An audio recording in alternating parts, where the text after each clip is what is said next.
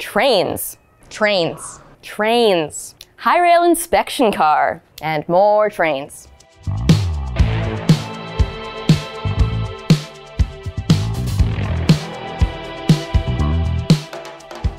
When the depot was reborn as a heritage and arts center, trains were one of the first things on display. Today, the museum houses the largest collection of railroad equipment in the Midwest.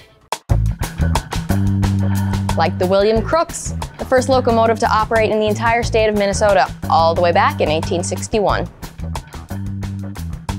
Or the Malley, number 227, one of the largest steam engines ever constructed.